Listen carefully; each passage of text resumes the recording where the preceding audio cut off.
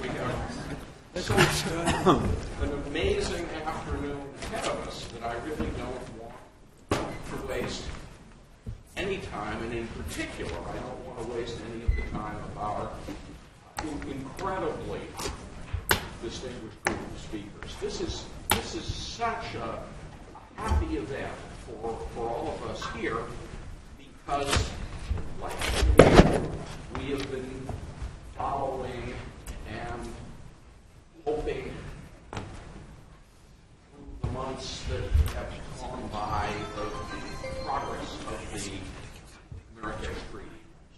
And although this is the first academic event, or the first event sponsored by an academic institution to address the new treaty, and we want, of course, to be extremely serious and academic, it's also a little bit in the nature of a celebration. Because a remarkable thing, the nature of which those of you who haven't been following will soon understand, has happened in the world. And today is a day to acknowledge and examine that development. So, rather arbitrarily, I've divided this wonderful array of speakers into two panels, the first of which is before you and will address primarily the question of how the new treaty for accessibility and the print disabled came about, what the process that brought the countries of the world together to an agreement in Marrakesh this June was. And then the second panel will address the question of what comes next, both domestically here in the United States, where there is unfinished business relating to this treaty, and very significant internationally as well. And the format that I have chosen is one in which each of these panels will be introduced by a mini keynote of a few minutes to set the stage. It's shrinking. See, you're hedging. Even further, Justin. You're hedging. It was infinitely expansible. And then we will talk among ourselves around the series of questions that I'll throw out, and then I hope very soon thereafter begin talking with all of you as well. We have extensive biographical information about this distinguished array of speakers in the written material that was distributed to you, and for some reason you didn't get it. It's up there on the tables, and you can get it during your break. So I won't say much about any of our speakers, but I do want to introduce the person who will give the first of the mini keynotes, and that is Professor Justin Hughes of Cardozo Law School, who was until seconds ago, the senior advisor to the Undersecretary of Commerce for Intellectual Property, in which capacity he led international delegations to a variety of important meetings in a variety of different venues, including the negotiations that produced the Marrakesh Treaty, for which he was the principal U.S. negotiator. So without more, Justin Hughes.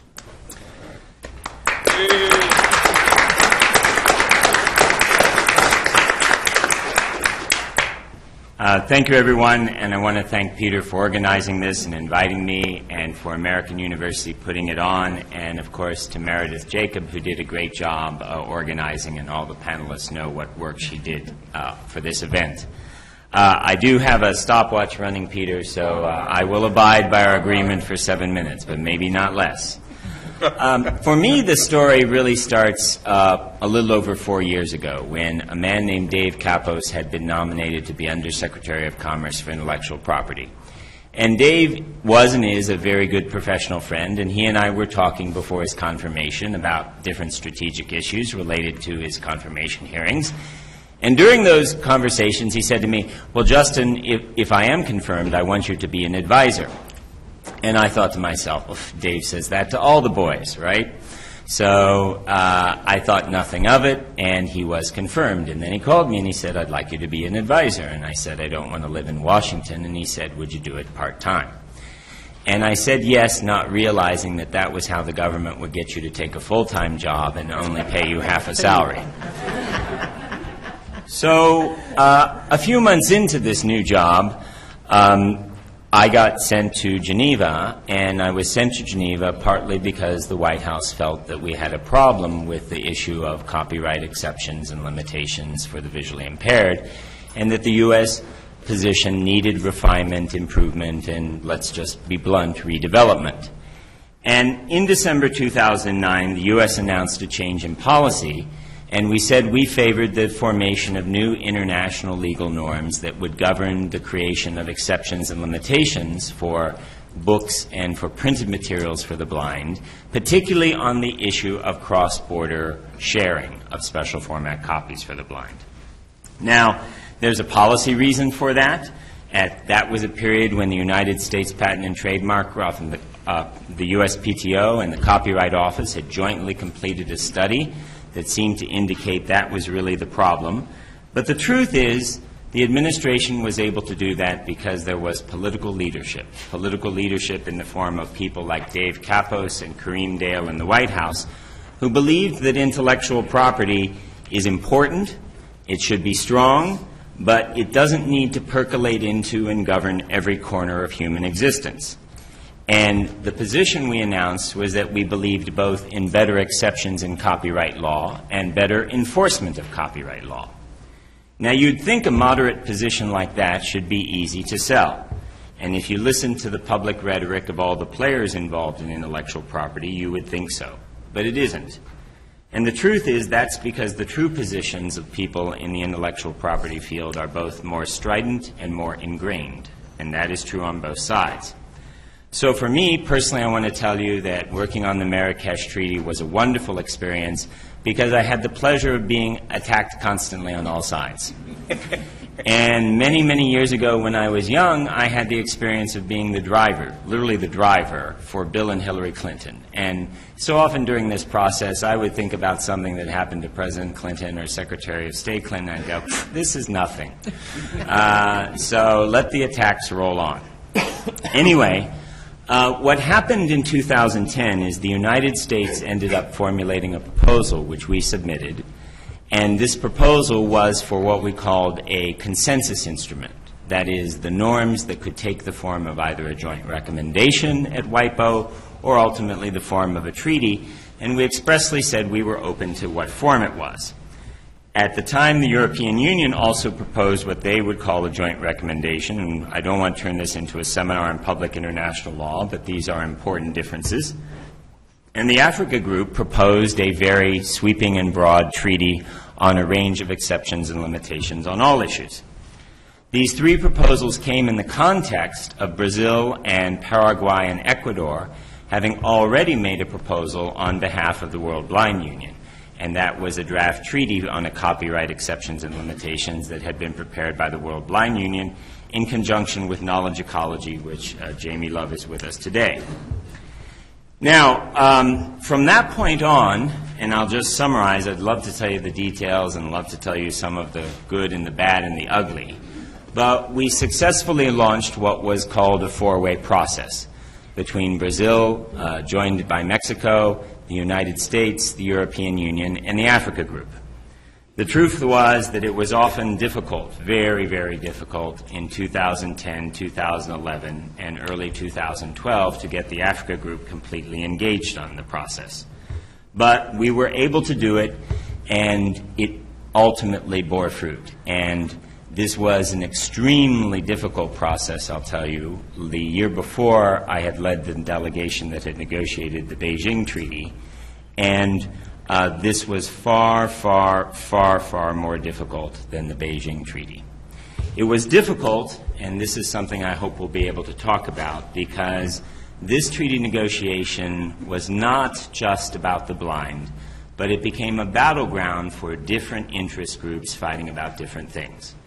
In the context of Geneva, it was a field of struggle for the struggle between developed countries and developing countries that percolates through all the activities in the international organizations in Geneva, and especially at the WIPO. For the United States, it was a matter of building bridges with many countries with whom we have had difficult relationships in multilateral intellectual property negotiations, and which we succeeded in doing. I have to tell you quite honestly that a lot of the people who are here today, whether it's the libraries or the publishers or the Motion Picture Association, saw this issue, this treaty, this instrument as an area where it was vitally interested for them as to what kind of precedents were going to be established. And that really was what made it so difficult at the end. And I will tell you the last anecdote, because I have about 30 seconds, Peter, is that the first few days of the Marrakesh Diplomatic Conference, we believed it was going to fail. And no one was more frightened of this than the Moroccan government, since they were hosting it.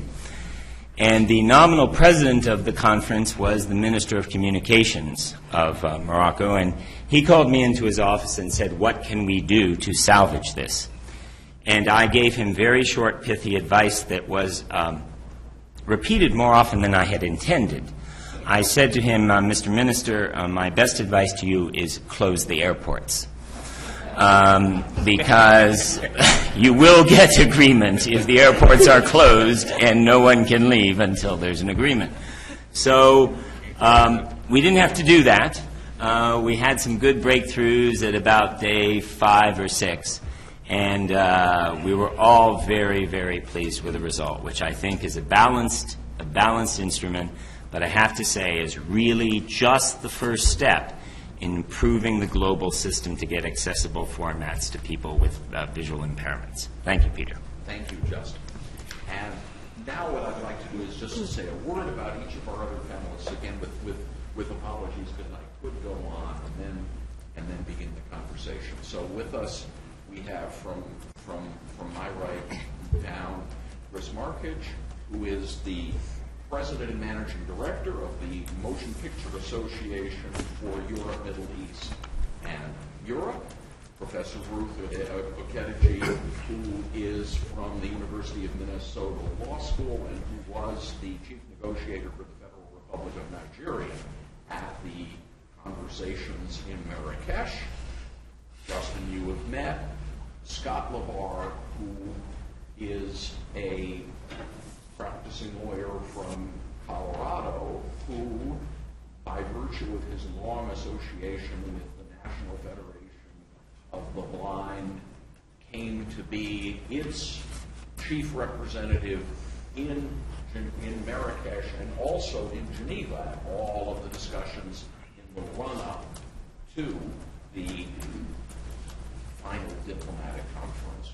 Luis Villarroel, who's the Director of Research for the Latin American Center for Intellectual Property Research for Development and an associate of the Universidad Mayor faculty in Chile, and who has both watched and advocated around this process from the beginning.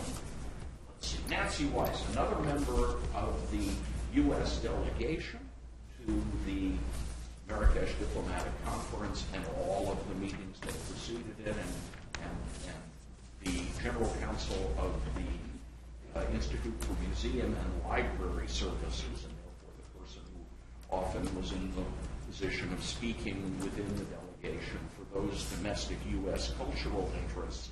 And finally, someone you've already heard about, Jamie Love, the Director of Knowledge Ecology International, whose personal efforts and organizational efforts played such an important role in getting this process started and keeping it moving.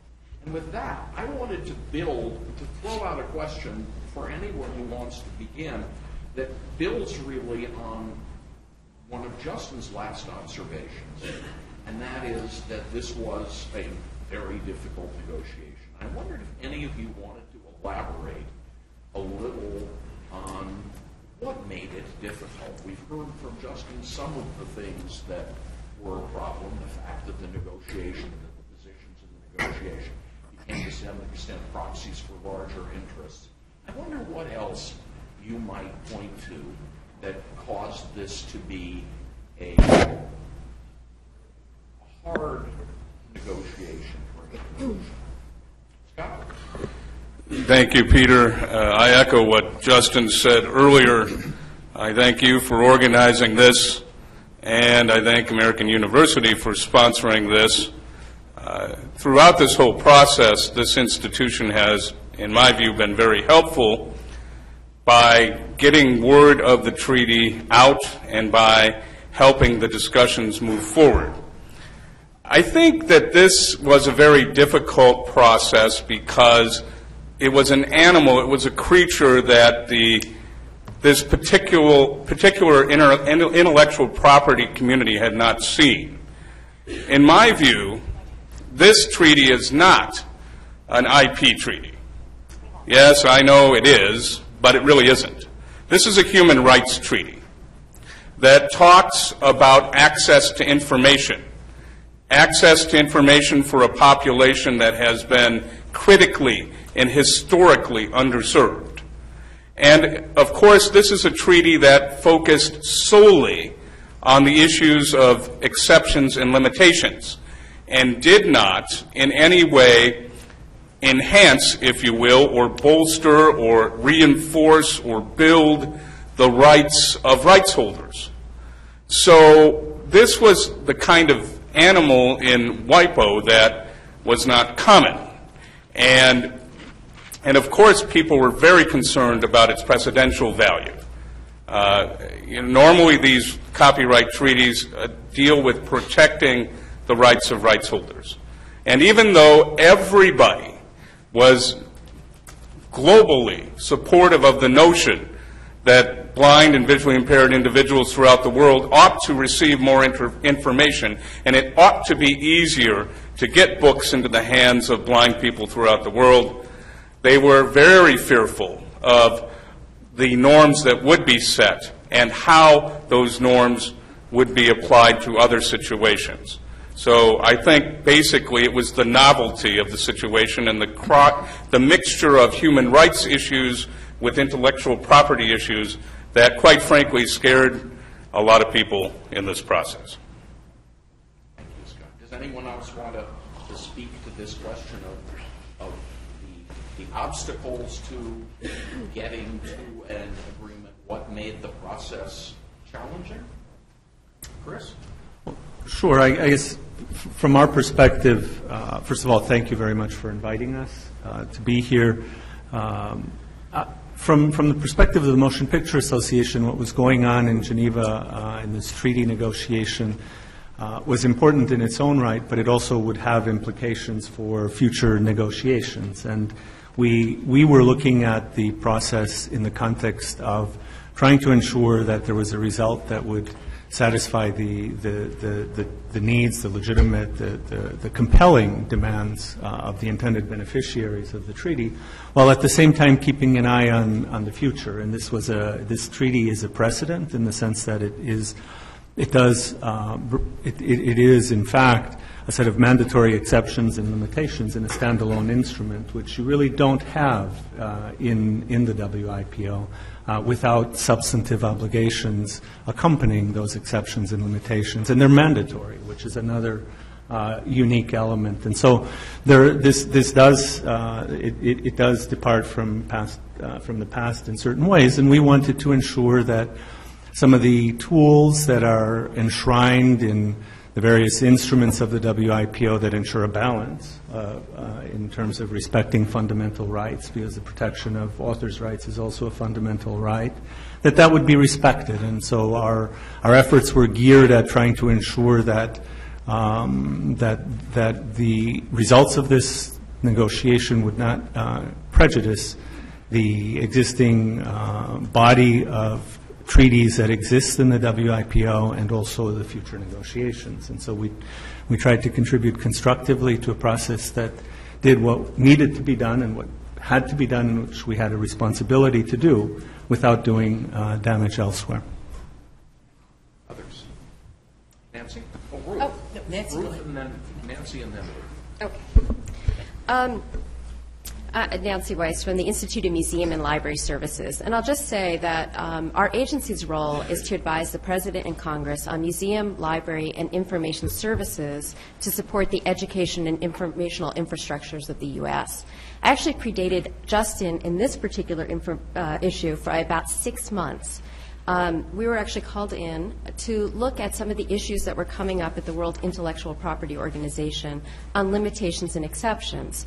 On the agenda were limitations and exceptions for libraries and archives, and also for individuals with disabilities.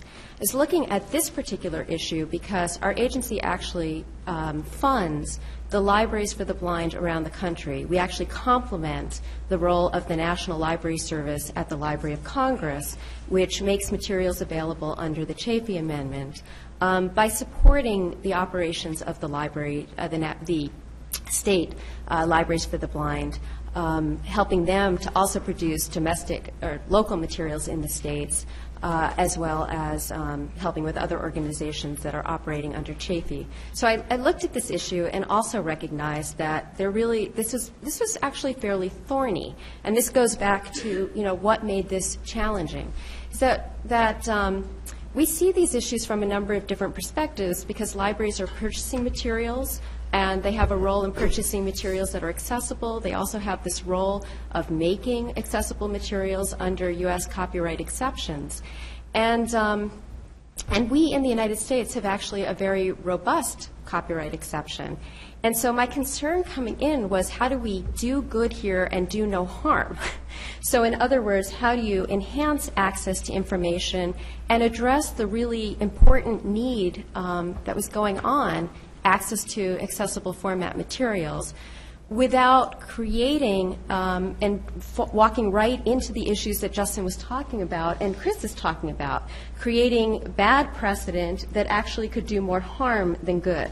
So we did consult with the Patent and Trademark Office, and we're very happy when we were able to have somebody heading the delegation who could really help navigate through these very thorny issues. And I think it was very helpful to have somebody from the academic community, and you'll see that for a couple of the key negotiators here, because again, you're trying to look at is there a need? What could be done? What would be consistent with international obligations? And how do you synthesize these human rights issues and the copyright system? Because ultimately, it all is about access to information.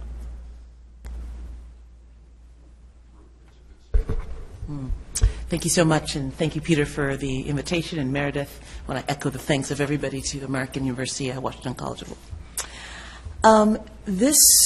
I am still recovering.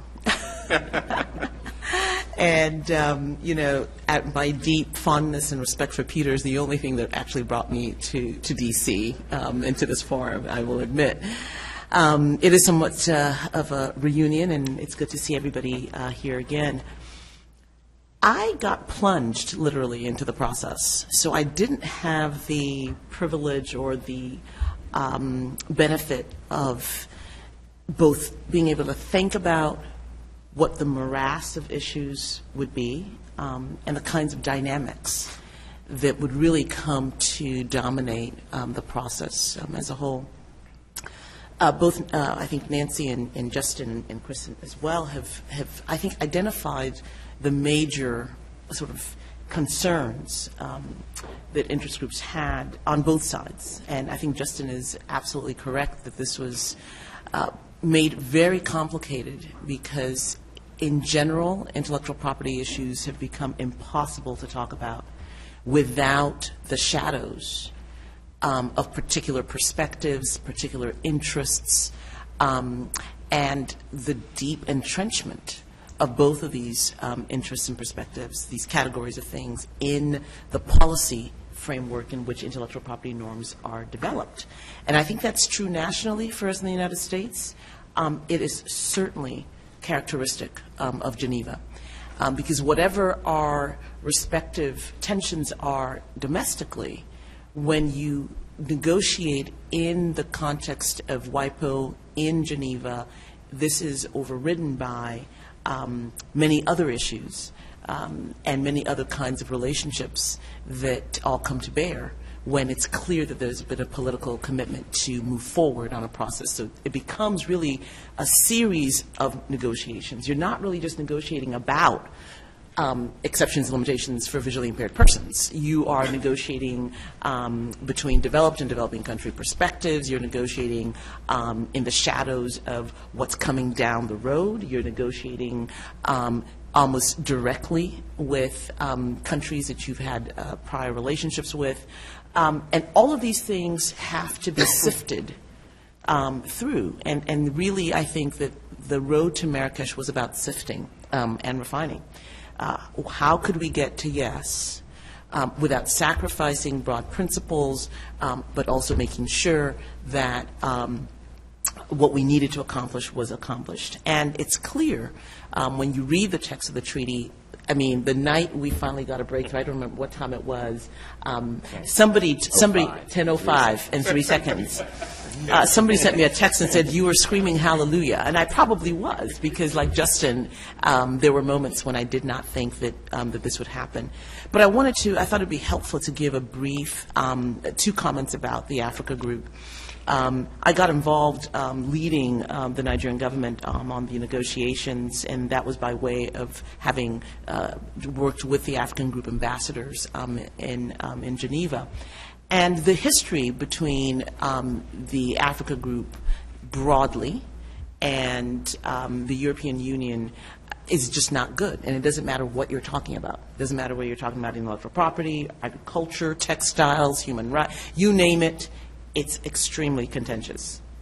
And within WIPO, there had been a long-standing sort of coalition of countries that really were concerned, I think, both about WIPO and about the processes at WIPO. These 2 broad sets of overarching dynamics came to bear in this process. And so the Africa Group's position was, we are not going to splinter off a treaty for the visually impaired. It has to be something that really deals with a range of what you might term public interest concerns that were material to socioeconomic development.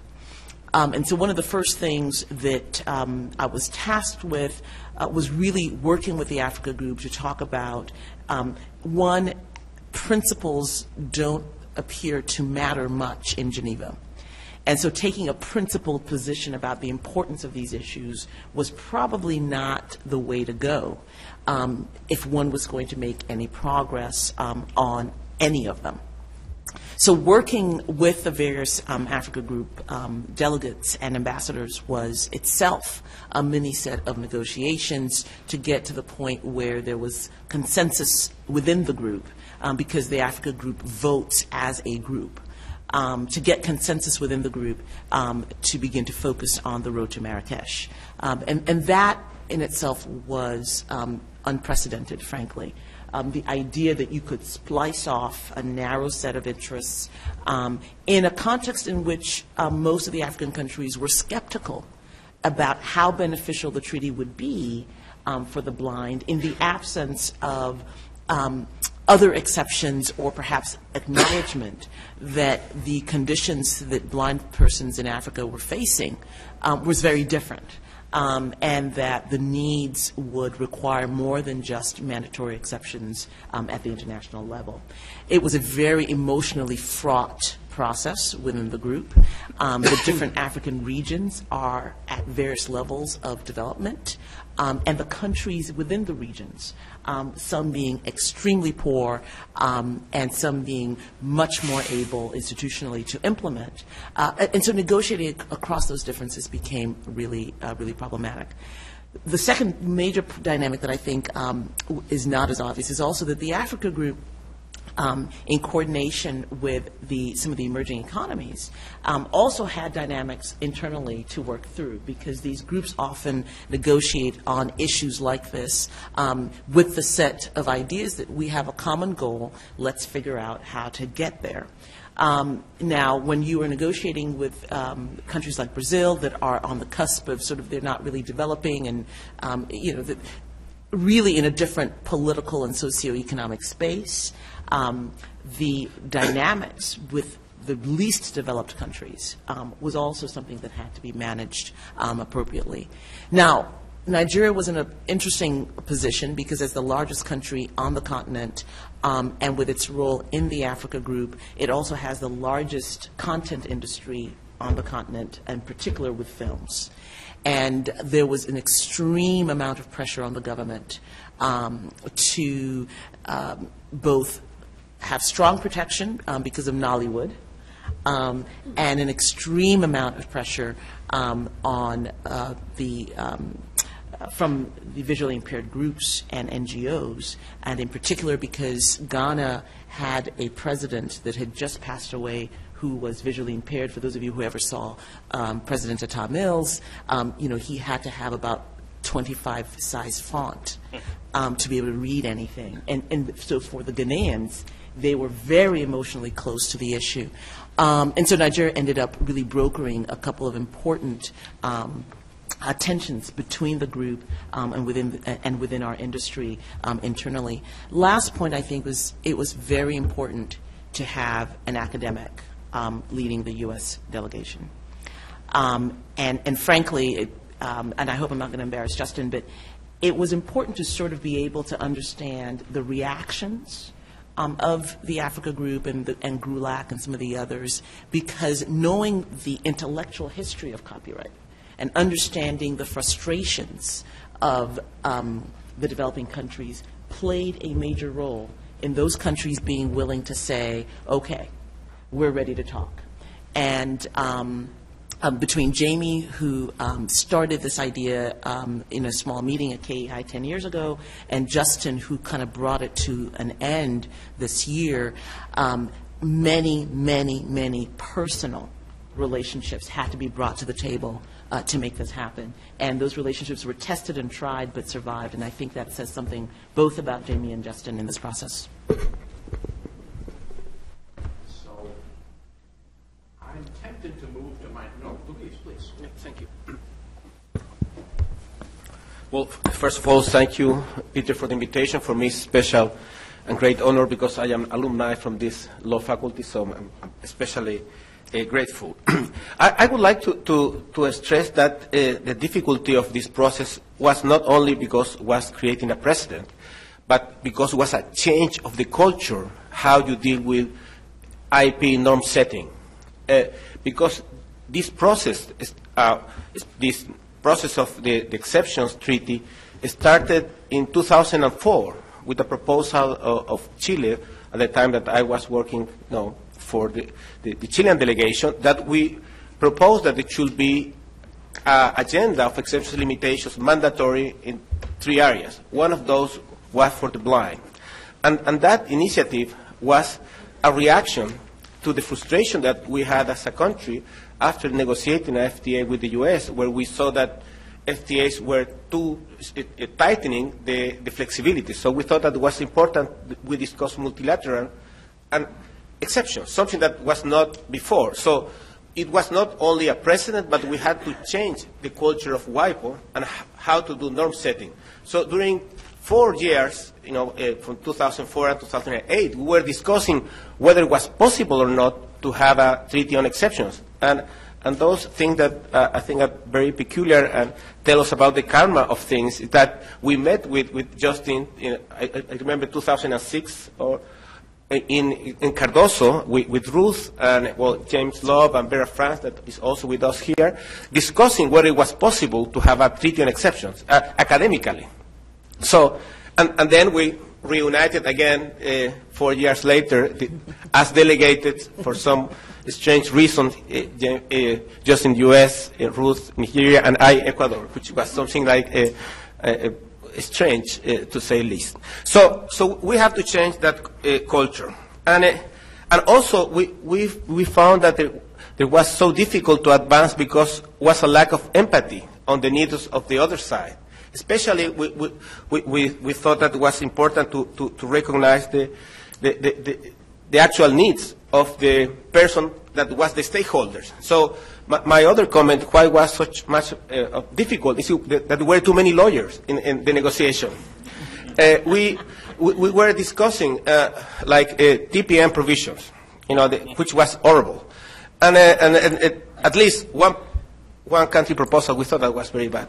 And then we spoke with the people from the audiovisual industry, the gentleman here and all the representatives, and they had such a much, lighter view than the proposal put on the table. So, and that can happen in other issues where, like the lawyers sort of like bring all the nuclear weapons and just points it to everyone, and the problem is not such a, human to human, you can advance things. And also, and I think that was very important to solve this process was the support of civil society. I don't think that this would have been possible without the support of HII with James Love here, or Better France with Open Society Institute, who provided a lot of the infrastructure that many developing countries did not have for negotiating. So the good thing is that we now, after this exercise, we have trust. We have seen that it's possible to come to a balanced treaty, and it's a lot of work that still we might do together. He's trying to steal my phone again. Peter, can I? Oh, Scott, please, and then I want to see you. Well, and to set the table further, I guess, for the record, one thing we didn't really mention, and maybe it's because we were all so familiar with the process and the history, but maybe not everybody in the room here is. And that is, when you look at the situation worldwide, blind people have access to something like less than 1% of published works in an accessible format. And that's why we called it the book famine. For us, it is a real famine. And the other thing that I think is historically interesting is the World Blind Union was formed in, I believe, Dr. Maurer, you can correct me, but 1984. And from the very beginning of the WBU, this has been an issue, finding a way to create a system of exceptions worldwide so that we can get more access to the books and information. So I just wanted to round out the record a little bit on how this, from our perspective, how this got started. And then, of course, in 1996 here in the U.S., we got Chafee and so on. So I want everyone to listen very carefully to these panelists, because Scott actually focused on the book famine. But if you listened very carefully to what Luis said, because Luis is charming, he's good as a negotiator because he's so charming, get you contractually sign away your mother before you knew it. And Luis said, we have to change the culture. We have to change the culture. I just got done telling you that the problem here was that this was a football for bigger issues. The gentleman sitting at this end doesn't want to change the culture, right? It's not in his interest to change the culture of WIPO. It's in his interest to try to change the culture. I'm here stuck between them, right? I just want to get the deal done for the blind. So that's an example of how listen very carefully to what people say it was about and what they wanted, because there's a big difference between what Scott and Luis said. And it's perfectly fine for that to be Luis's goal, and it's perfectly reasonable for that to be Luis's goal from his perspective, but listen to the difference. Now, a little thought on Ruth said it was very important for an academic to be leading the U.S. delegation, and that's very kind of her to say, but I want to tell you the real reason that was important. My former boss, Undersecretary Kapos, came from IBM, as many of you know, and his deputy, the deputy undersecretary, came from a Chicago law firm, and the head of international affairs at PTO at the time was Artie Rai, a good friend of many of the academics who teaches patent law at Duke. And one day the four of us were hanging out, and I said, look, guys, we have to be very careful here, because our political calculus will be different than the political calculus of most of the people we are dealing with who live inside the Beltway. Their next job depends on them being good to the people around them. Whereas we're the ones who will come in here and say, let's do the right thing for a change, because we have existences outside the Beltway. And the bottom line is, my experience, so now Washington has turned off the microphone as the truth starts to come out.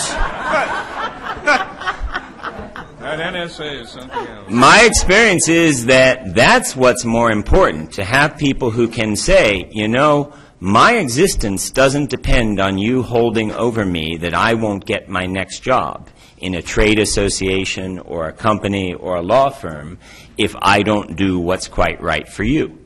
And this is true on all sides, right? So I'm not picking on any one trade association. This is equally true for those who defend Google's interests and those who defend the Motion Picture Association's interests. And many, many times I had to say to people in Washington, you know, go ahead and fire me because I have a job that pays more money elsewhere, and I can just leave. So that is really, really important, and that was a lesson I learned, that any effective executive and administration needs to bring in people who are prepared to do the right thing, because they say, you know, when this is done, I'm off to Dulles and I'm out of here.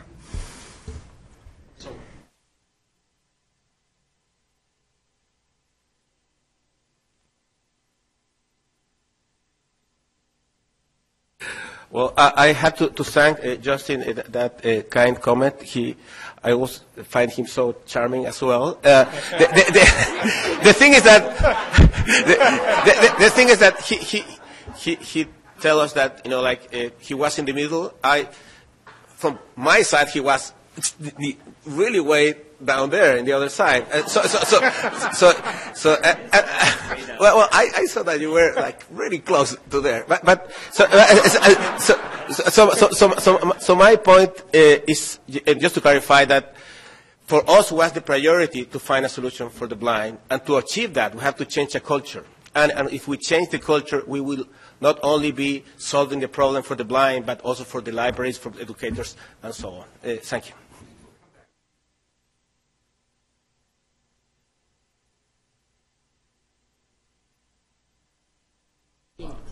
Sorry, I didn't know how. Thank you very much. The idea that somehow the Obama administration was, you know, leading the way for the blind was not a widely shared belief by the people in the negotiation, or many of the people involved in the negotiation. At least from my people within the WBU and elsewhere. At least, I'm not speaking for all members, but certainly there was a lot of people that were pretty unhappy with a lot of the positions the United States had taken on different things. But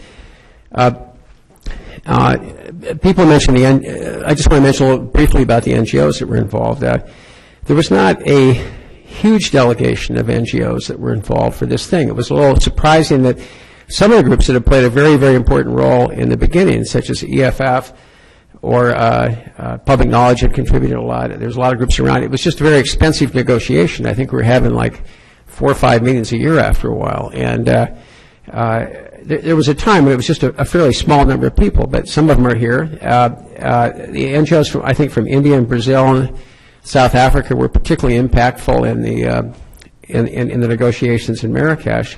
The library groups for many years have followed this issue, going back to the 80s and things like that, when the WBU was providing the early leadership on this issue. And the WBU, because they had such an extensive network of very articulate people around the world everywhere, and they're well organized, were extremely effective. And I think that if you think of replicating the success of this negotiation, it's hard to imagine a group as talented and as deep and as committed as the World Blind Union and its members were. And the impact they had was really extraordinary. And I think that what the World Blind Union did is they took a lot of people on all sides, publishers, any publisher lobbyist that attended very many sessions, and any northern, like North America or European negotiator that attended many sessions, eventually just became committed, I think, to a good outcome for blind people, because it was just, you just couldn't help it. I mean, it was just such a compelling story. And so, as much as I like to all of us like to pat ourselves on our back, in some ways, the injustice of the status quo was really the thing that moved the treaty. And if we couldn't have moved this treaty, we were the worst activist ever, because this was like really a very compelling story, I thought. In terms of the Obama administration, the big change was really in 2009 when Susan Crawford, who was in the White House, and Artie Rye at the Patent Office, and Andrew McLaughlin, along with Kareem Dale, that those 4 people really were mobilized to changed the U.S. opposition to the treaty and trying to block it, saying it was premature and everything like that. Unfortunately, after Artie Rye and Susan Crawford left the administration, you could see a walk back in the position, and you saw a steady attempt to divert the treaty, to take it off into a soft instrument. The U.S. proposal in 2010 was designed to make it end not as a treaty, but some kind of a non-binding recommendation that 3 or 5 years later they come back and look at. There was a lot of diversionary tactics on the stakeholder platform. You had the United States Patent and Trademark Office lobbying the Open Society Foundation, which was really the one NGO I didn't mention, but it did more than anyone to make this thing happen, and particularly Vera Francis here. Vera, can you raise your hand a bit? Vera? Is she? If it wasn't for Vera, there would be no treaty. I think that's pretty obvious, I think. And she was actually lobbied to kind of divert resources for supporting the treaty and one of these sort of non-treaty alternatives by the U.S. Patent and Trademark Office. When Stevie Wonder appeared at the WIPO General Assembly in 2010, you began to see kind of a shift among a lot of country delegates. It sort of made it more political with ambassadors and things. What happened in 2011 is that the United States led an effort to eliminate deaf people as beneficiaries of the treaty, to accommodate the lobbying by the Motion Picture Association, a group that's on this panel even though they're not affected by the treaty. And in 2012, the Motion Picture Association, having achieved eliminating deaf people as beneficiaries, lobbied to admit audiovisual works altogether. And then when there was a deal that was negotiated on the three-step test, which took more time than you can possibly imagine, the Motion Picture Association sought to blow that up because they'd already got every other red line they'd asked for, and they just moved on to the next set of red lines. And then you had the patent owners mobilized, principally through General Electric, but also groups like Exxon, Monsanto, Caterpillar. I mean, it was just an extraordinary group of activity by, I guess that's the timing, right? By extraordinary group of opposition from that group.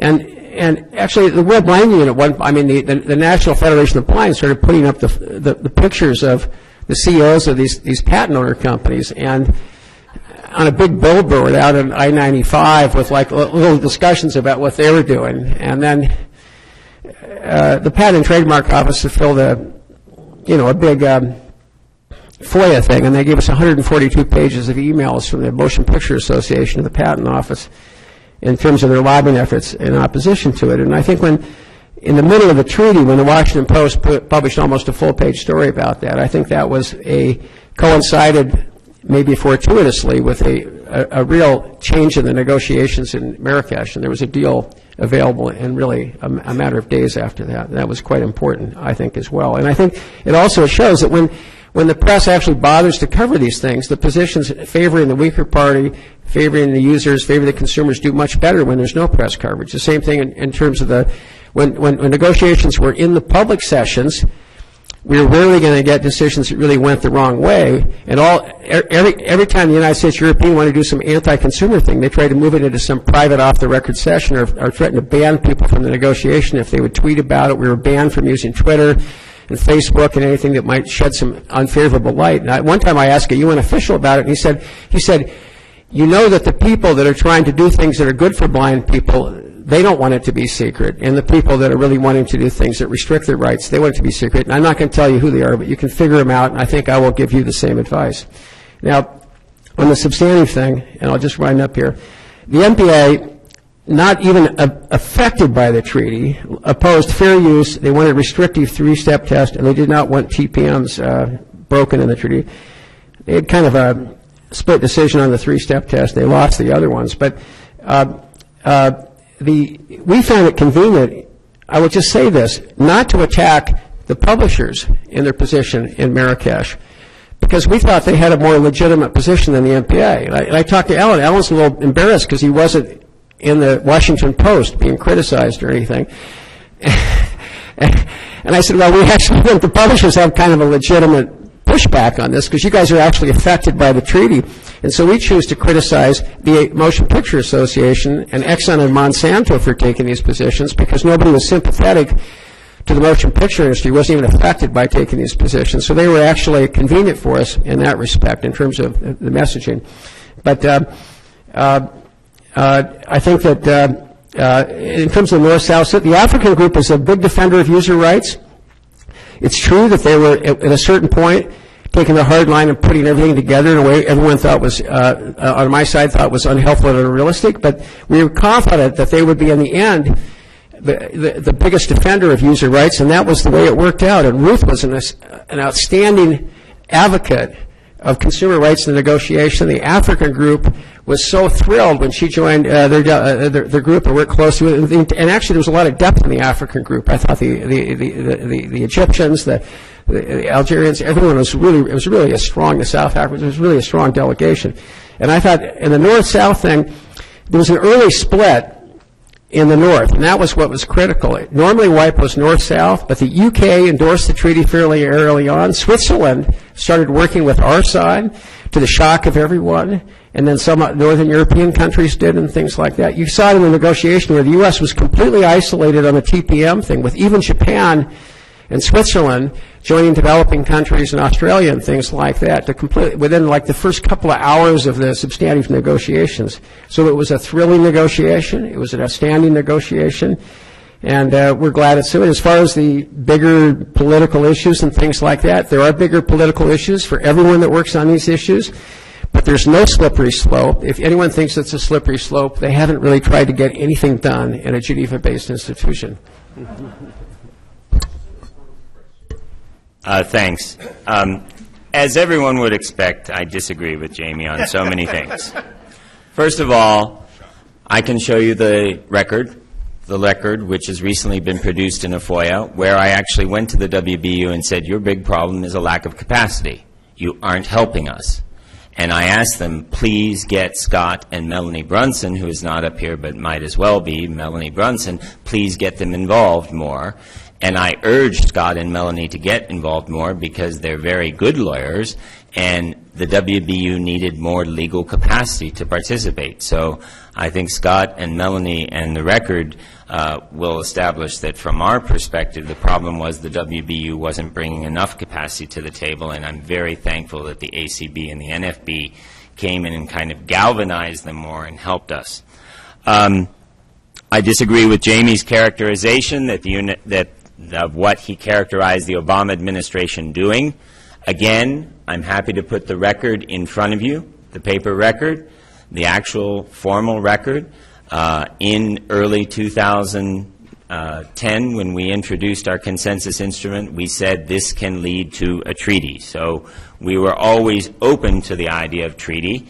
The European Union, it is true, formally supported a soft law instrument. Now, what Jamie doesn't tell you, and is quite interesting, and you should know that one of the reasons the European Union ultimately backed a treaty is they realized that the soft law instrument would have instant effect throughout the world, which I told them, if we do this, it is going to be a reinterpretation of Berne immediately.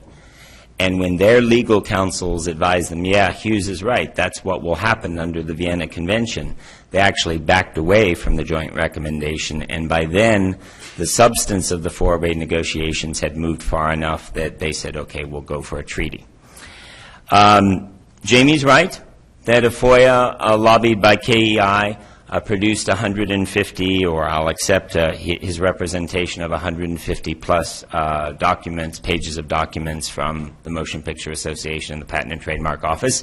But as per how acrimonious this debate is, after the treaty was finished, the PTO received a FOIA request from a conservative-minded think tank, and I will try to figure out whose fingerprints are on that, to produce all documents of communications between the PTO, the NFB, KEI, public knowledge. So I produced 250 documents, all right?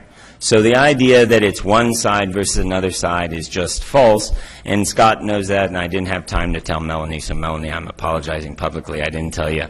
But it wasn't, some of your emails were there, but you weren't named in the FOIA request. So there was an enormous amount of back and forth going on, and so somewhere 250 plus documents of communications between the NFB and the PTO have been produced. Again, folks, listen very carefully to everything said. Jamie said a split decision on the three-step test. Again, that's the mindset of this being a precedent and this being a football for a bigger battle. And the more you think about it that way, that was what we were always fighting against. We needed to make this really just about the issue that Jamie characterized should be a no-brainer, the one that activists shouldn't fail on. And if you start to envision it as, was this a split decision on this issue or that issue or that issue, that's when it was that kind of mentality that was put us most at risk at each step of these negotiations. Thanks. Yeah, the three-step test isn't substantive as far as blind people is concerned. One of the issues in the negotiation is whether or not you have a limitation of the use of the exception when there's a commercially available alternative. That essentially is a three-step issue. And there's an issue within the three-step test as to whether the three-step test is subject to, when it applies, for example, when the Berne Convention provides particular exceptions. It's not in the interest of blind people to have a restrictive interpretation of the three-step test any more than it is in the interest of any other user to have a restrictive interpretation of the three-step test.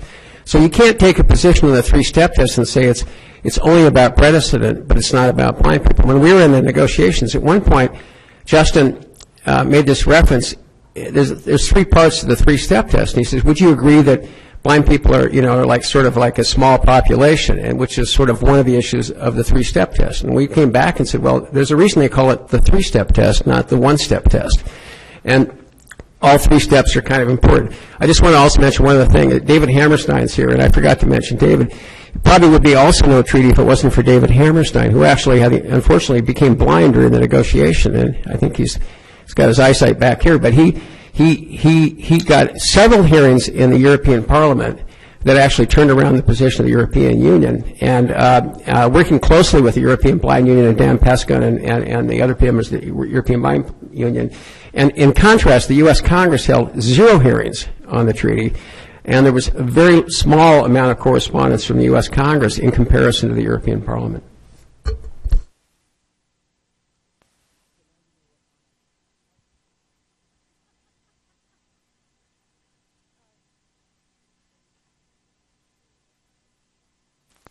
Is it on? Okay, great. This panel and our discussion gives you a little taste of the appetizer portion of the negotiations.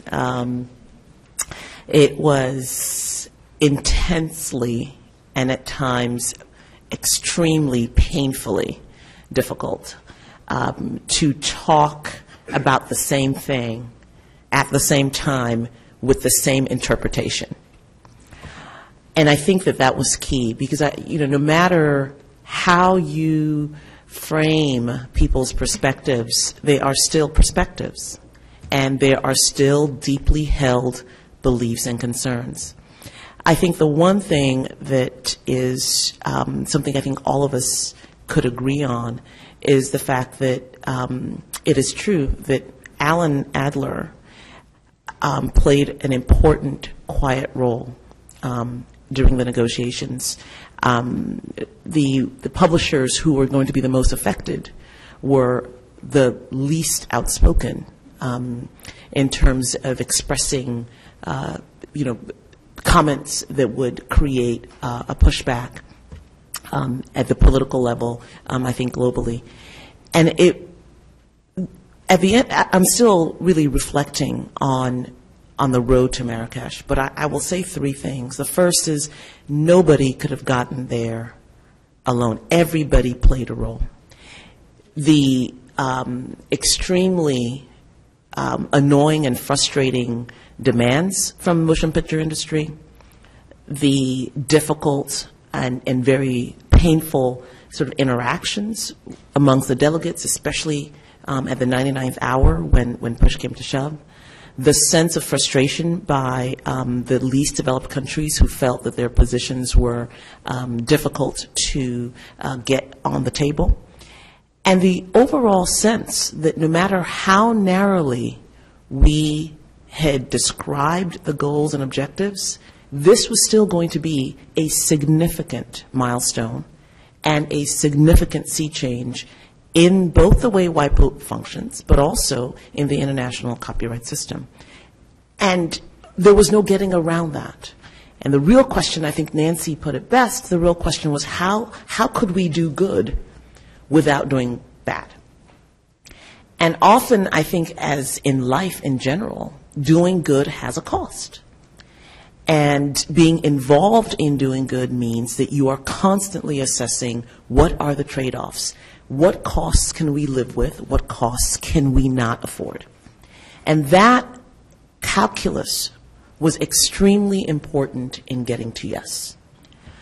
Second point that I want to make, the difficulty of getting to yes reflects, in my mind, ironically, the importance of copyright. The fact that so many people cared about getting or not getting a treaty was amazing to me, because it wasn't just the visually impaired community that got galvanized. Many other public interest groups, First Amendment, consumer protection, libraries, educational institutions, government officials who were looking for opportunities to recalibrate domestic laws. There was interest all across the board. And that meant there was risk, opportunity, and danger all across the board. And the role of the negotiators was to navigate through that in a way that reflects the importance of copyright and the importance of what copyright is intended to do, which is to serve the public. That is not a tricky or an easy job, no matter who is negotiating. And I think all of us, personally, professionally, and in our roles as negotiators, had to figure out what is our personal calculus, what is the strategic calculus, and what is the most important calculus to make to get us to yes. And that process took lots of conversations between Justin and I, and Luis and I. Alan and I talked. I talked with the MPAA, talked with the government officials in Nigeria, the Africa Group, the World Blind Union. Everybody had to be engaged. And I think that's why people refer to this as the miracle of Marrakesh, because it was a miracle. Not only to get to yes, but to get to yes in a way that was meaningful. And we could spend hours talking about this road, but the fact that we arrived is really, I think, a real miracle. My third and my last point is also to reiterate something that both Justin and Jamie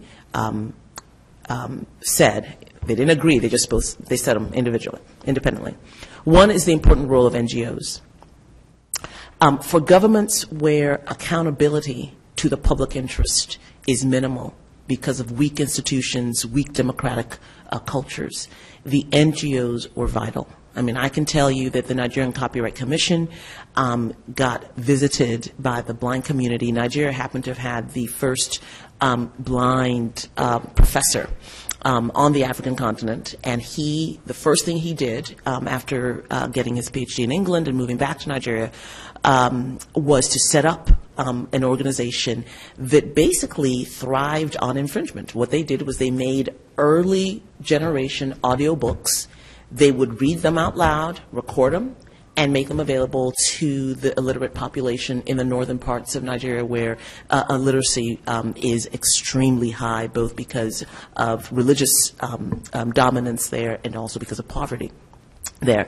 And so for 30 years, this is an organization that has just produced works to help with educating the blind community.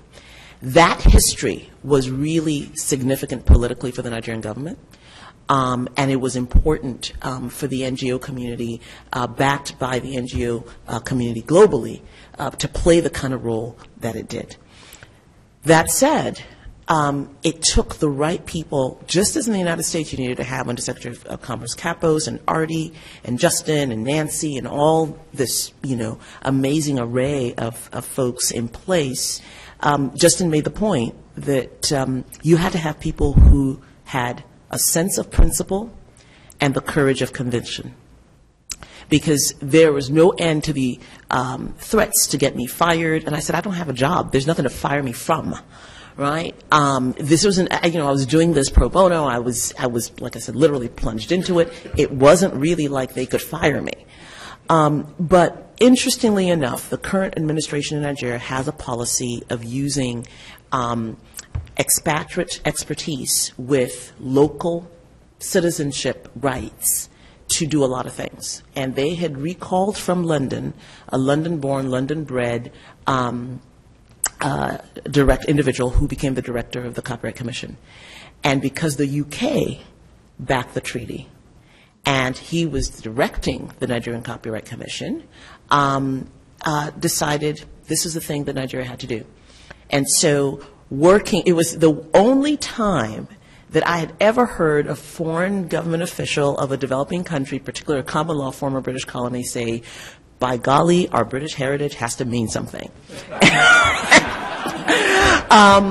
And so it was actually quite amazing. So, we were having these conference calls with the UK and all of the Commonwealth countries. And it was this sort of moment of reliving colonial history. It was just very bizarre. But there we were, all agreeing on this point. And having the right people with the right convictions, with the courage of that conviction, no matter what side of this treaty they were on, was important. And I think at the end of the day, we all had our different paths to getting there, but at the end of the day, believing that you could do it and that it was important to do and that it had to be done was really vital. Scott said something about not seeing this as a copyright treaty and seeing this as a human rights treaty. And I think that was more scary to many industry groups than anything else. Because to characterize this as a human rights treaty really opens the door in more ways than I think those who were concerned about the normative changes, as Chris has mentioned, were comfortable with. And so I think what you're going to see as we move forward in terms of implementation is that there will be two tracks where there will be people implementing this as a human rights treaty. And there will be people, countries, implementing this as a copyright treaty, the first of its kind. And then I think the future is not something that we can map out in a field where the interests are entrenched, the politics are complex, and the welfare concerns are always looming on the horizon. Chris, and then Scott, and then I think we ought to. I have another question I want to put to all of you, but first I'd like to find out what the audience would like to know about. So Chris and then Scott. Yeah, thank you very much. I think it's very important to recall the context in which this negotiation was taking place. There was and continues to be effort made in Geneva to revisit some of the foundations of the WIPO. And this particular negotiation was indeed seen by some as a flagship for some of that agenda. I think that's evident from some of the comments that have been made here this afternoon. And so, representing a sector in the United States, at least, that represents tens of thousands of jobs and creates quality works that are then seen around the world. It's our responsibility to make sure that the foundations on which that success is built are defended and kept and not sacrificed unnecessarily. And we did see the absolute need for a treaty to deal with the needs of the visually impaired, as I said. And we believed firmly that it could be done without sacrificing the other very legitimate interests that some were trying to undermine. And so we were very active in trying to fit this compelling, I think, human rights issue within the context of a copyright treaty in a way that didn't undermine what existed. And I think that has been achieved largely, and that's to the credit of the negotiators. And we hope that we've contributed in some way, some inspiration to some of the outcomes. But the principles that were at stake, that some were trying to undermine, are fundamental to the existence of a sector that is important to not only this country's interest. Ruth mentioned Nollywood. There's an interest there. They readily understood that they had a need to make sure that their own interests were not undermined unnecessarily. And that's true for others as well, and for other segments of the copyright industry. And so this was a difficult process.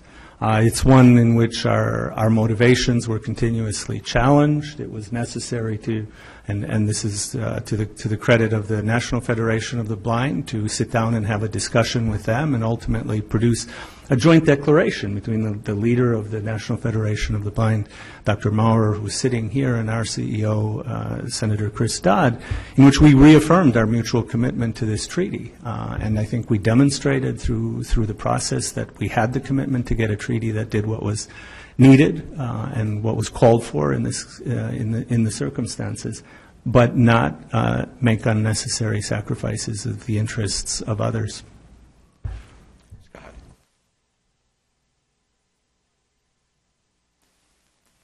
It's always a challenge for me to be brief, but I will do my best.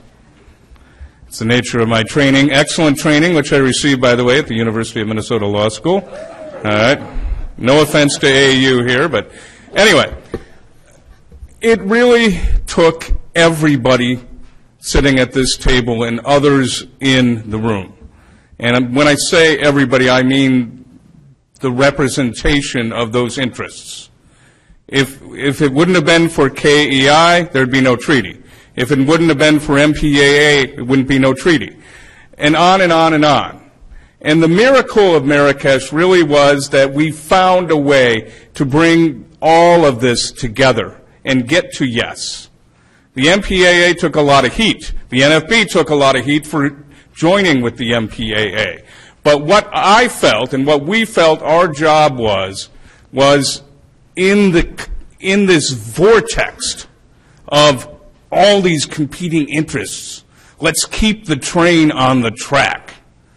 Because this, for us, was a civil rights issue.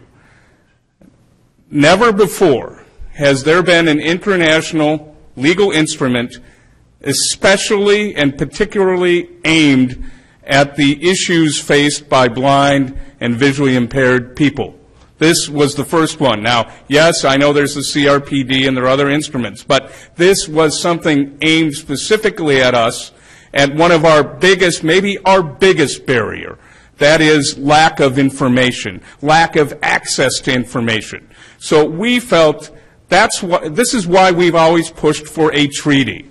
Now, you know, Professor Hughes and the other professors tried to convince me, well, maybe, you know, soft law wouldn't be so bad. And I think you had some legitimate arguments there, Justin. However, to us, it was more than a soft law solution, because to us, a soft law solution smacked of a second-class solution, one that wasn't really enforceable. In other words, it would be an acknowledgement by the international community that, yeah, you've got a problem, you've got some issues, but it's not worth a treaty. It's not worth putting down into, quote-unquote, black-letter law.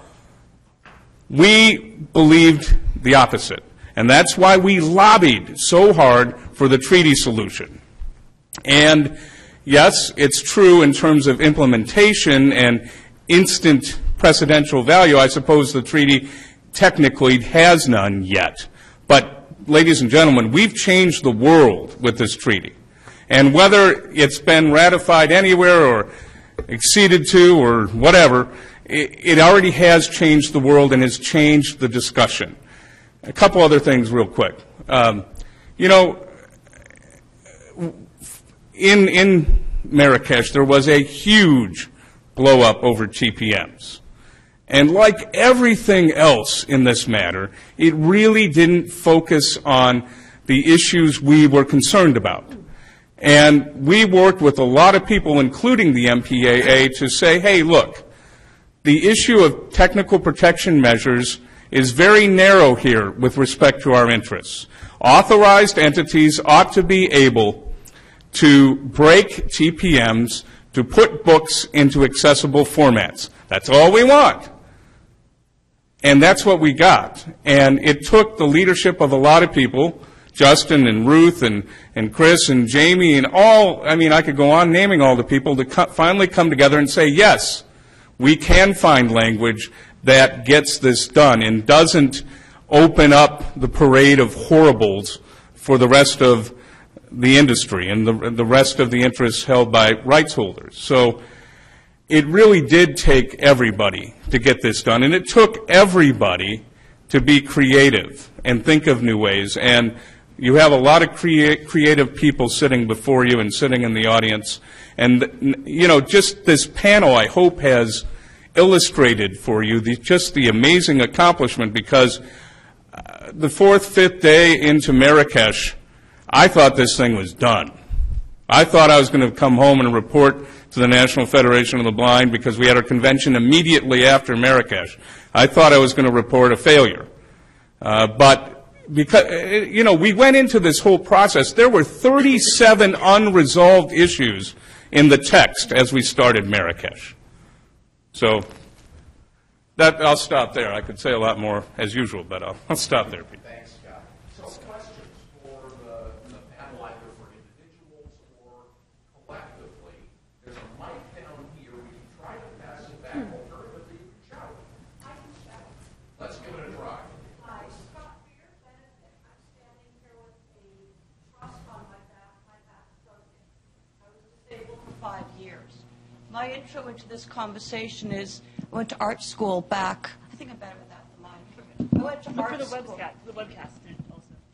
Hi. I went to Pratt and graduated in 1978, and I've been in licensing ever since. So I am one of those rare artists that is late to speaking up about the value of intellectual property and the value of royalties. Since December, when I started speaking up, I've been moving the copyright ball forward by explaining the experience of the 2D arts IP owner and creator. And I learned about Chafee Amendment at a hearing where Benitex Fruchterman spoke. And I did my homework and research, and boy, oh boy, was it an eye-opener. I had a judge look at the text for the Chafee Amendment because I thought I read it right. But from what was testified at a judiciary hearing, I was understanding I read it wrong. I read it right. The Chafee Amendment does not preclude royalties being paid for IP, and that is the premise that Fruchterman and Benitech have been actively promoting the Bookshare program for both the visually blind as well as for the human rights. And I think it's important to understand, well, you're addressing everybody up there. I read your bios. You've all had jobs all of your life. I come from that community that is global. Some of us who work our whole lives and never have a job, we're entrepreneurs, we're small business owners, we're the students at the art schools, we're the lawyer who goes to law school and decides to build his own law firm. So clarify in your agreements going forward, Chafee does not say no, do not pay royalties. It actually defers back to Section 107, and Clause 4 of 107 is the one that addresses that you cannot cut off someone's income in order to declare something safe harbor or fair use. And I thought it was so important to speak up. And Chris, I know Chris Dodd. I've known him from, I covered the Hill as a retirement career. And this is a point I've made to him. We need to get our argument correct. Every actor who depends on their SAG payments is losing income because of mispresentation and not standing up to people to say, that's how we make our living. It's a make it or break it. Thank God I had my money set aside. And that has given me the ability to come and speak up and clarify that every drawing, every written word, every website, everything that's being marketed as Ruth said, a copyright is to serve the public. No, it's a property right that belongs to the creator or the owner. And I see someone shaking their head. We can debate that later. From the world I come from, it absolutely does. So I thought I would put forth for the 2D arts IP community. Thank you. Let's take one or two more questions and comments, and then we will go to the panel for their responses. Karen. There's a perception, you know, you had the 37 problems that you had to work through at the diplomatic conference, but there's a perception that something happened near the very end that got everybody's act together. Is that perception true? And would you like to comment on that?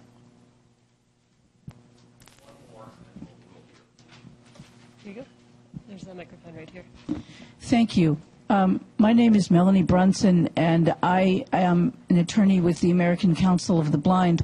And I was at the Marrakesh conference, I'd been involved in the whole process from almost the beginning. And I was sitting here thinking about all of the things that have been said, and I certainly can agree with a lot that was said. But I'd like to, I'm glad that Carrie asked the question that she did, because I think, from my perspective, that one of the reasons why we got where we did in Marrakesh was because the World Blind Union, as Justin said, there were some issues about capacity along the way. But when we got to the point where we saw the process coming to Marrakesh, the World Blind Union delegation sat down and said, okay, what are the 4 or 5 basic bottom line things that have to happen in order to make certain that the instrument that comes out of Marrakesh is usable? My mic just went away. Oh, okay. What are the bottom line principles that will guarantee that this instrument will be usable and implementable? Because so often, the thing that I was concerned about was that people really got off into the weeds during the discussions, and we were afraid that the thing was going to be so complicated nobody would know what was in it. So we came up with some basic principles, the overarching one being, please keep it simple, keep it simple so that it's understandable. And then there were some other issues around how to deal with some of the concepts, like the countries that required commercial had commercial availability issues in their exceptions and limitations, and some other issues. But we stuck to them, and I think that it became clear that these were the important issues, and eventually that, among other things, made people say, okay, this has to happen in order for if these things are the important things, then we need to find a way to include them. And so I think that the World Blind Union delegation had a major role in bringing about this miracle, as much as all of the rest of the people that you've been hearing from. Ruth was right. None of us could have done it alone. It took everybody. But it was certainly helpful, I think, to have the basic bottom line principles in place that needed to be a part of the agreement. Thank you.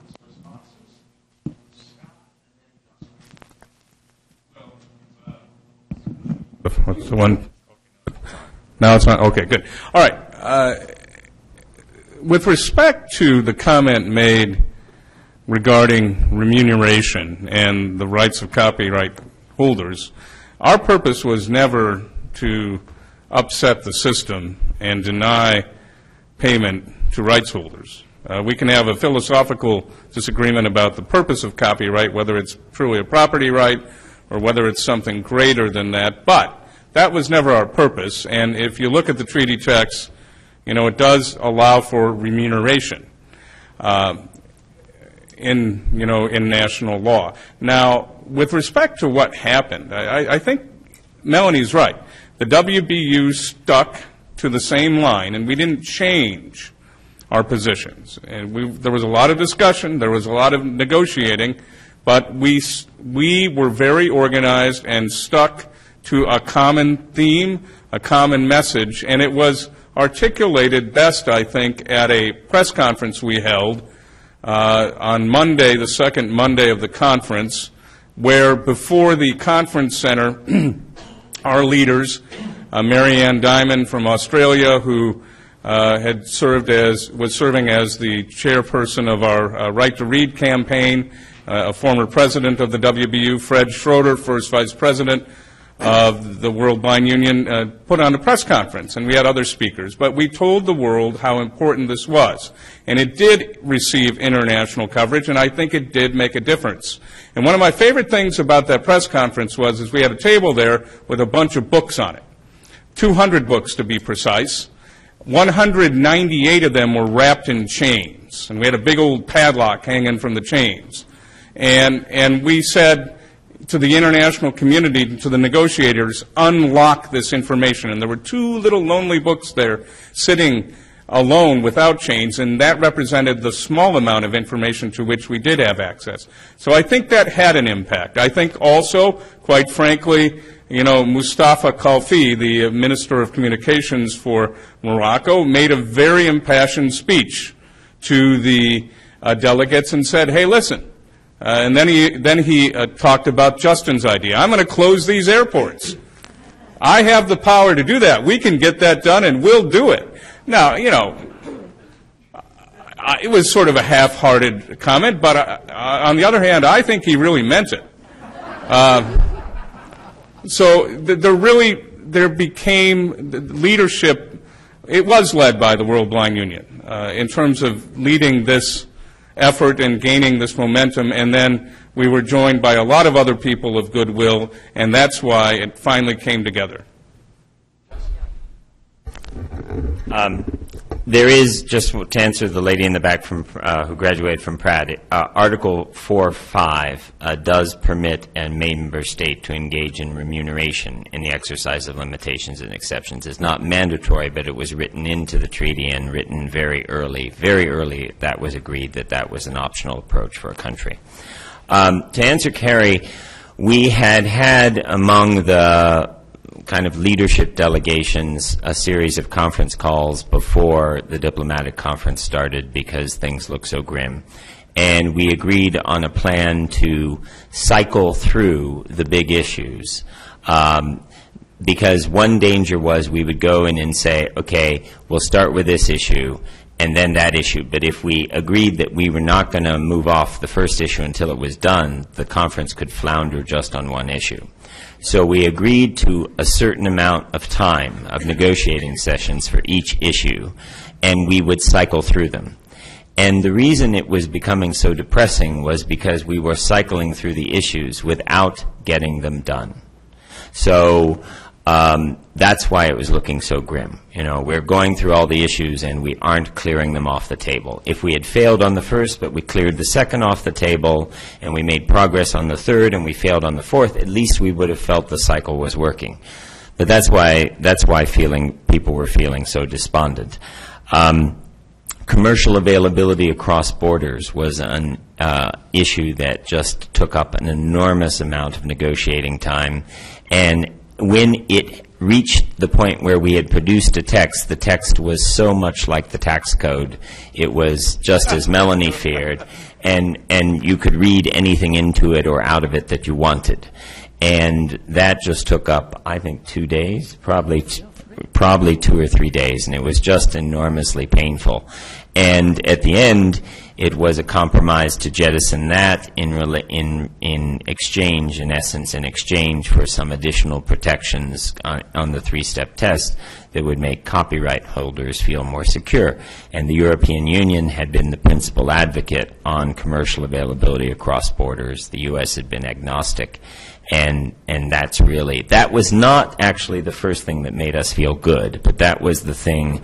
When we got that breakthrough, we thought, okay, everything else has to be done. We'll get it done. Now, I love Scott and Melanie dearly, but I have to tell you something about the press conference, and that is when you're negotiating 15 hours a day, you don't pay much attention to anything else. And the truth is, you don't really observe a lot of what else is happening, because you start your day at 8 a.m. and you finish your day at 10 p.m., but because of the time difference, you then have to call back and report what is happening. So you're having a conference call with Washington every night. And for our delegation, and I think for the Brazilian delegation and the EU delegation and the Mexican delegation, there was just not a lot of awareness of what else is happening. So we were aware of the press conference, but it wasn't, by the time you're entering the hot box, the kind of crucible of these negotiations, you aren't paying an awful lot of attention to anything happening anywhere else. You know, there could have been a tsunami, and the vice president could have been assassinated, and, you know, knock on wood, I wouldn't have known. I think that it really is, once you go into that lockbox, it's pretty closed environment. Nancy, Ruth, Jamie, and then we're going to stop. Yeah, I was just going to highlight a little bit of what Justin said already, which was things were getting very complicated. So kind of going back to sort of the basics was very important. And also another thing that Justin just said is that there actually is a lot of flexibility that's built into that treaty. Now, sometimes that worries me because I think then we have the issues about implementation and how is this going to be put together. Just something to respond to Melanie. The U.S. government, I think, was also very similar with what are our principles going in here and staying consistent to those, which is that we do recognize that we have some core values about access. We do recognize that there's an issue here. We do think it's appropriate role for governments to intervene here, and that we also want to make sure that we're doing this consistent with international obligations. And the statement put together with the U.S. talks about the importance of enforcing intellectual property rights, but also the importance of exceptions and limitations that allow the system to work. And then I just wanted to say one final thing, that I really do think that the role of NGOs was essential here. I think I've been involved in a couple of treaty negotiations where the issues are really brought to the attention by NGOs. In this case, I think KEI and WVU and the library associations played a very active role at the beginning. I've been involved in negotiations where the Motion Picture Association has played a very active role in the beginning. And I think that you need the very active engagement because these are complicated issues that have a lot of impacts. I think with this particular treaty, I always thought of it as a three-legged stool, which was that you had the individuals who are blind or print disabled, you had the publishers, and content owners, and you also had the authorized entities. The authorized entities are absolutely essential to the effective functioning of this particular instrument. And my concern at the beginning was, how do you make sure that that we're going to be able to negotiate something that actually can work and can be implemented? And I also I think that what Chris has said here is that you also have an instrument that it takes place in an overall context that has implications for everybody. So I think the lesson learned is that it's important to have active engagement from all interested parties, and that also you need to be able to come together and have discussions and synthesize different positions and step above and say, what is the issue that we're trying to resolve here, and how can everybody work a little bit flexibly so that it can be addressed?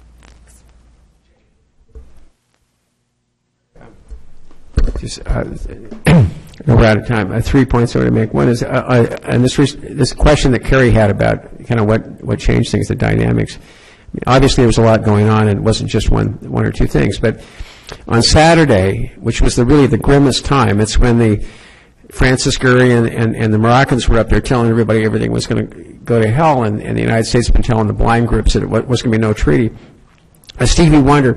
Well, Jim Fruchterman and the NFP had reached out to Stevie Wonder, and Stevie Wonder had cut a video, which WIPO started playing nonstop in the big room, where Stevie Wonder said, "If you finish by the end of the week, I will fly to Marrakesh and I will do a concert," and that really put a lot of pressure on the delegates.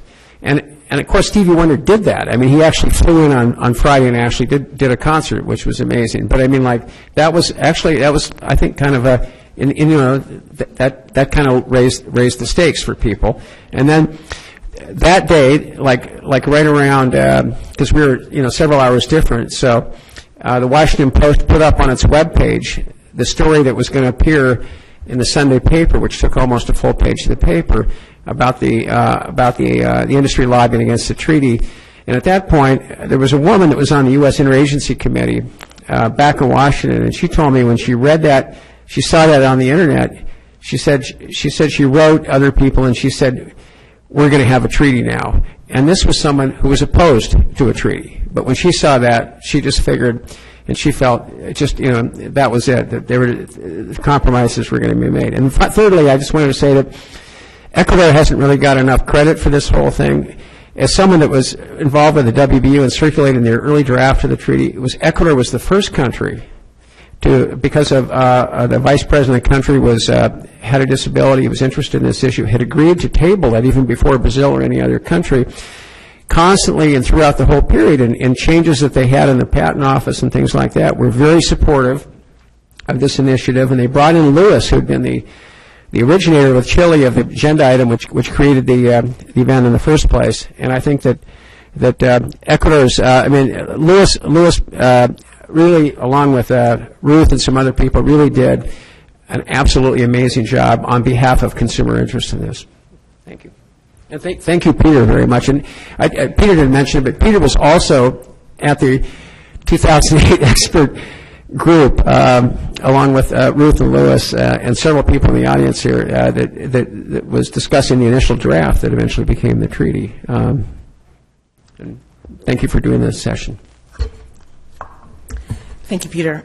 Just to respond to the question about what changed things, I think there were both personal level changes and then there were sort of political dynamic changes. For me, the first significant change really happened in January when a group of some of the lead delegations met in Geneva over a weekend and hashed out a basic sort of